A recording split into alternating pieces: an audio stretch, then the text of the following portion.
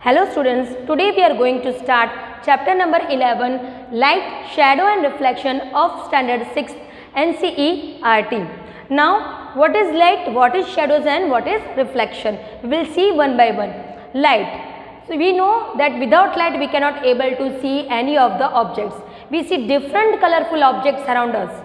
We see buses, flowers, trees, buildings, everything because of the light. What is shadow? The image, suppose any object is there in place of the light, so the shadow will be formed. And what is reflection? It is the image which we see in a mirror or in a clean water. So, we will take one by one. Light. So, we can see different objects with the help of light. Suppose you are kept in a completely dark room. So, if you are in a completely dark room, you will not able to see any of the objects. But if that room is being lighted up, either by a light, either by a candle, either by a torch, then you can start observing all the objects. Why? Because light is present there. We know the main source of light is sun. There are other different sources also. For example, stars, candle, lantern, bulb, torch. These are all sources of light. Without light we cannot able to see any of the objects. Now let us see what is the luminous objects and non-luminous objects. Luminous objects, objects that give out or emit light of their own are called luminous objects. So, the objects which gives light by their own, which emit light, or we can say they are the source of light, that type of objects are called luminous objects. Examples are sun, stars, torch, bulb, candle. So, these are all luminous objects which emit light.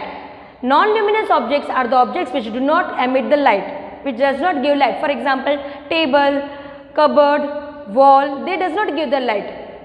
So, luminous and non-luminous objects, luminous which gives light and non-luminous objects which does not give light. These luminous objects are also known as source of light because they are the source.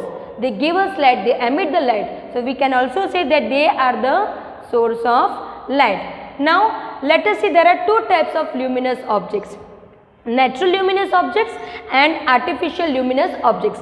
Natural luminous means which emits the light by its own, which produce the light naturally. Sun, star, firefly. Sun, we know that the main source is sun. During the daytime we obtain the light from the sun, and during night time we uses tube lights, bulb, lantern, candle and so on. But the main source during the daytime is our sun. Stars. Stars also emit their own light. They are also a natural luminous object. Firefly. Now what is the firefly? It is an insect. During night time we can see some insects which emits the light. That is the firefly. Now what is artificial luminous objects? Objects like example electric bulb, lantern, candle, torch. They are artificial. They are man-made. Either we in an electric bulb it used by the electricity. Lantern we put the kerosene, or candle either it be used by wax. So, these are the artificial luminous object. Now, you will say that madam, moon is also an luminous object. Yes, moon is not a luminous object, it is a non-luminous object. Why? Because it takes the light of the sun. So, a moon has the light, moon gives us light, but what it is not a luminous object, it is a non-luminous object because it takes the light, it reflects the light of the sun. So, moon is considered as a non-luminous object. Now, we cannot see light, but when it falls on any particular object, the object will be visible. So, light, we cannot see light, we can feel light, but when it falls on any particular object, that object will be visible to us. Now, let us see the different types of objects based upon the light. Now, first one we will see is transparent object. Now, what is the meaning of transparent? By the word transparent, that means which can see clearly, objects can be seen clearly. So, object, any object if you take, if it allows light to pass through it. So, if any object from that the light can pass, then that type of objects are called transparent objects, and in that objects we can see through them clearly. So, objects we can see clearly. Example, air. We can see I can see all the things which are being seen transparent. So that is air is transparent. Then clean water. If there is a clean water, then we can see our image. So that is transparent object. Glass. Glass is also an transparent object. That means light passes completely in this objects. Light completely falls on it and we can see the objects clearly. Example is air, water and glass. Now let us see opaque objects. Opaque objects are the objects that does not allow the light to pass through it. Light does not pass through it. If I keep a cupboard around the light, near the light, then the light will not pass from the cupboard, through the cupboard. So example, wall, iron, cardboard, etc. These are all opaque objects through which light does not pass at all. Next one is translucent object. Translucent objects are the objects that allows light to pass through it partially, means a little bit. For example, cellophane paper, butter paper, then milky glass, muddy water. These are all the examples of translucent objects in which light passes partially. Little bit the light will pass and little bit the light will not pass. We can see the objects little bit, not so much clearly as in the case of transparent objects. Now, objects are visible when they reflect back the light. So, when the objects are visible, when they reflect back the light falling on them, falling on that object.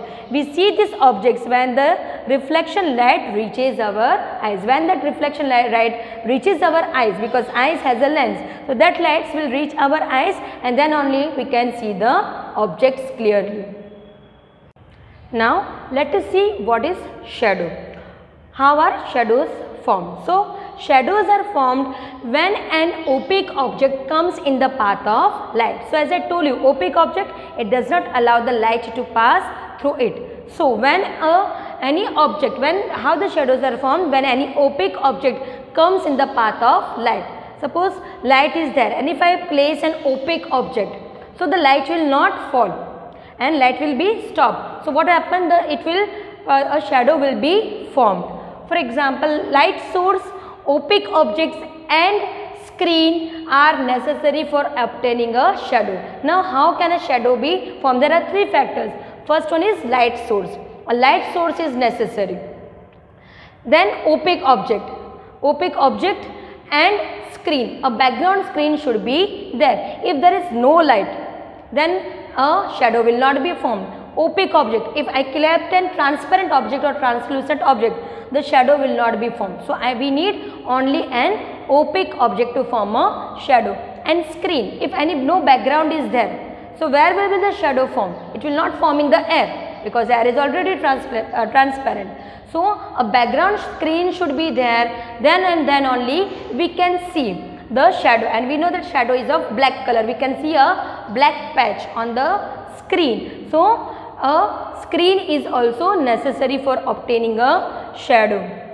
It can be obtained only on a screen. It cannot be obtained in a tree, air. It can obtain only on a screen. A background screen should be there. Then and then only we can see the shadow. Shadow may or may not give us information about the shape of an object.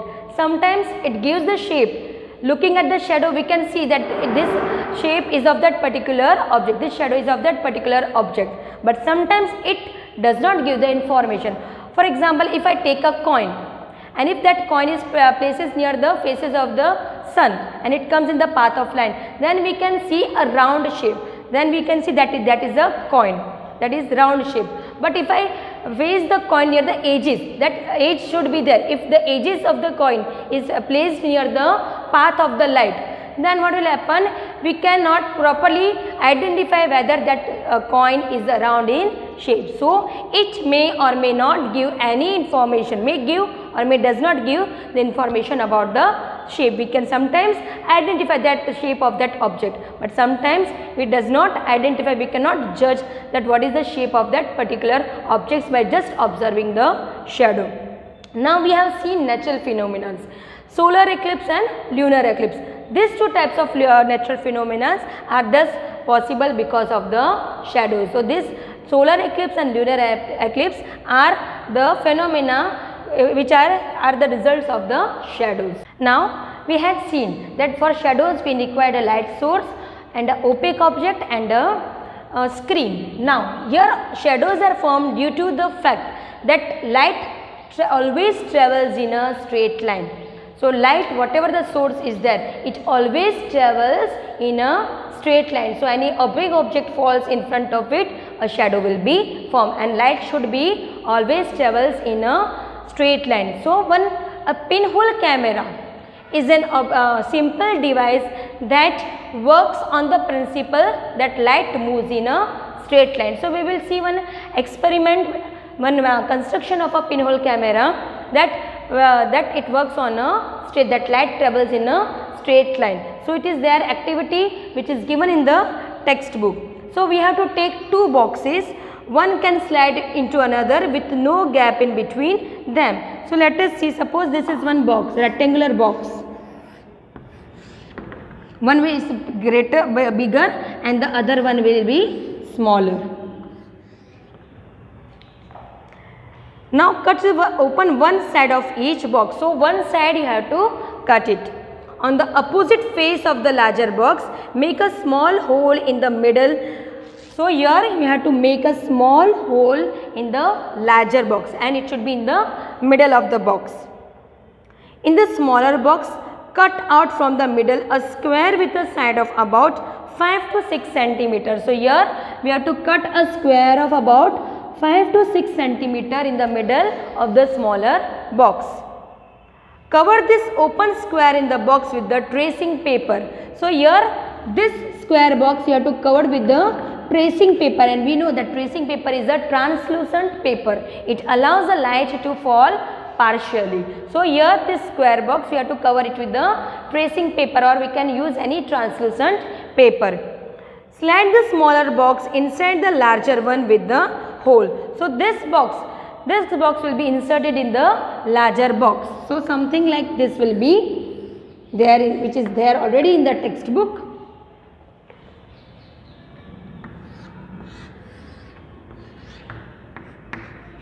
So this and this will be overlap each other.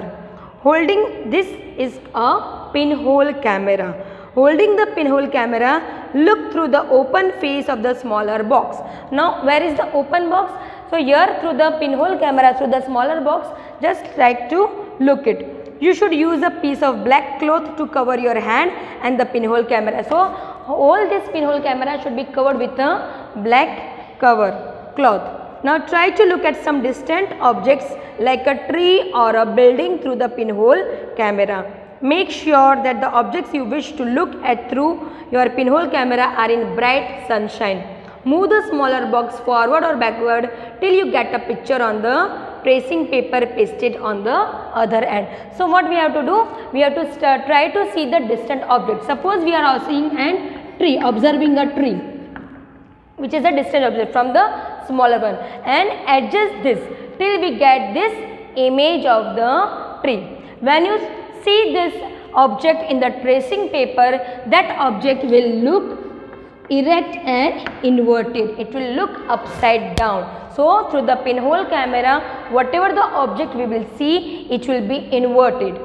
It will be upside down. So what happens? Light travels over here and it reflects, because here is a translucent paper, and whatever the object is seen, it will look inverted. So this is the principle that light moves in a straight line. So pinhole camera is a one device in which whatever the objects we see, that objects will be looked inverted or erect. Now we have seen a pinhole camera which works on the principle of light travels in a straight line. So with the help of pinhole camera, we can see the natural phenomena like the solar eclipse. Okay. Now let us see some activities, some experiments that light travels in a straight line. So let us take a piece of pipe or a long rubber tube. So here we have to take our long piece pipe or a long rubber tube. Then you have to light a candle and fix it on a table at one end of the room. Suppose here is a candle which is placed on a table and one rubber pipe is there, or you can take a plastic tube.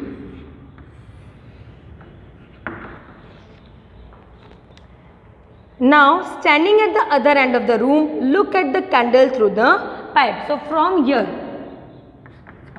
you can have to see the flame of the candle. So what you will observe? You will see that the flame of the candle can be seen clearly because this pipe is straight. From here if you observe, you can see the flame of the candle. Now is the candle visible? Yes, the candle is visible. Bend the pipe a little while you are looking at the candle. So what you will do? You will bend a pipe. So in the second case, bend this pipe because this pipe is of rubber. So you can bend it. It is a flexible. And bend the pipe little bit. And again you try to observe from this side.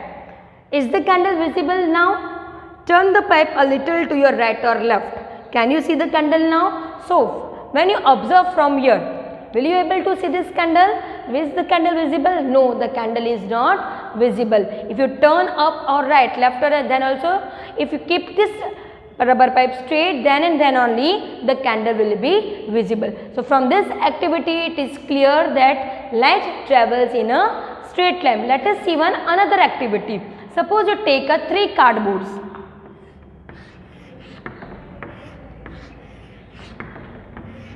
And place a candle over here. From these 3 cardboards, make equal holes in all the 3 cardboards, and from here just try to observe the flame of the candle. So you will see the flame of the candle, but just shift this cardboard little bit over here, and again you try to see the flame of the candle. So what will happen? You will not able to see the flame of candle. As you shift this cardboard a little bit up, what will happen? It will become an opaque. So light will stop over here. So from this activity and this activity, we can conclude that light always travels in a straight line. If it bends, then we cannot able to see any of the object. Now let us see mirrors and reflection. We are already aware of the word mirror. If we want to see our own face, then what we will see? We will see in the mirror only. So what is a mirror? A mirror reflects the light falling on it. So mirror, what is the use of mirror? It will reflect the light.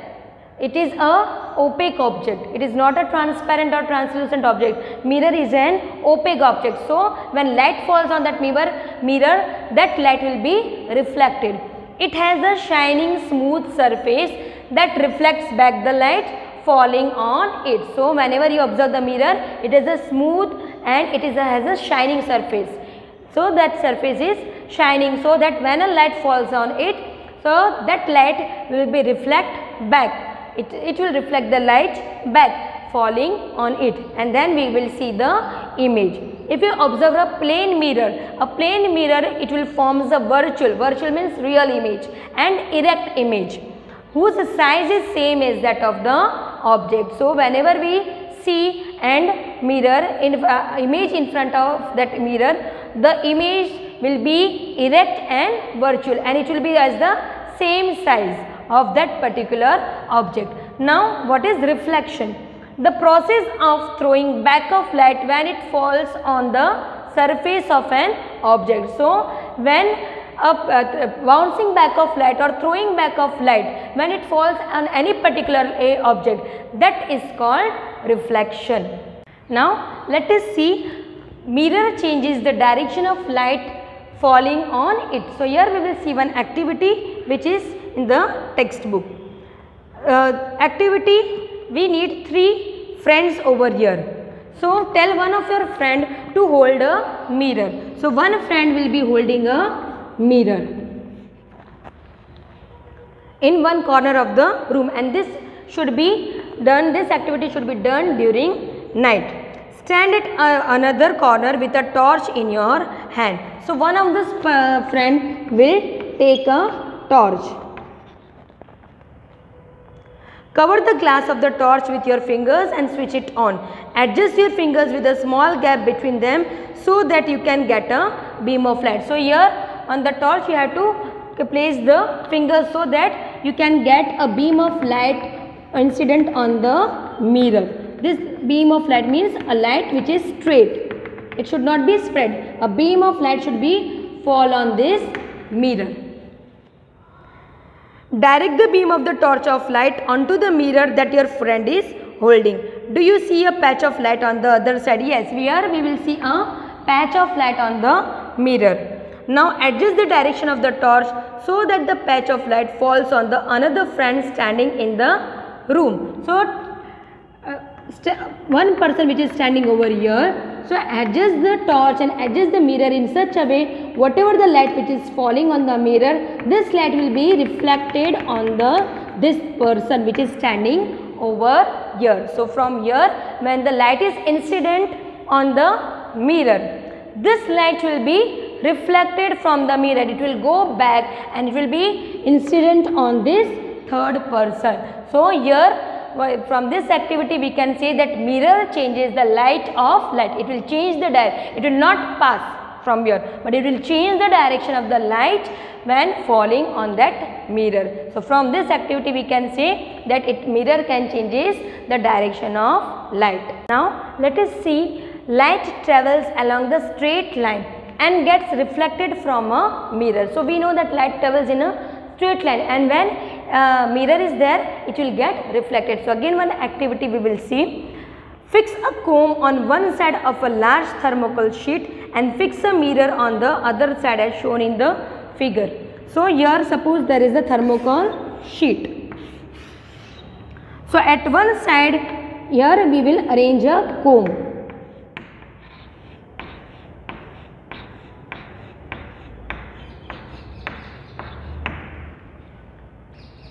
And a mirror. Here a mirror should be placed. Spread a dark color sheet of paper between the mirror and the comb. So here comb and mirror you have to place on dark color black paper. Keep this in sunlight or send a beam of light from a torch through the comb. Either you will keep this in the sunlight or you can incident a torch from this side, a beam of light. So what you will observe on the thermocol sheet or on the dark color pattern. So here we will see a crisscross pattern of the comb, something like this way. A crisscross pattern will be formed, a crisscross shadow will be formed on the dark paper, and the rays will pass through this comb bristles because the rays are passing, the rays are reflecting from here and it is falling on the mirror, and this from the mirror it is reflecting back, and this pattern, crisscross pattern of this comb bristles will be seen on this black cloth or black paper. So here we can say that light travels along a straight line, and when it falls along a mirror it will reflect back. So this was the conclusion. I hope you have understood all the topics of light, shadows and reflection. Thank you.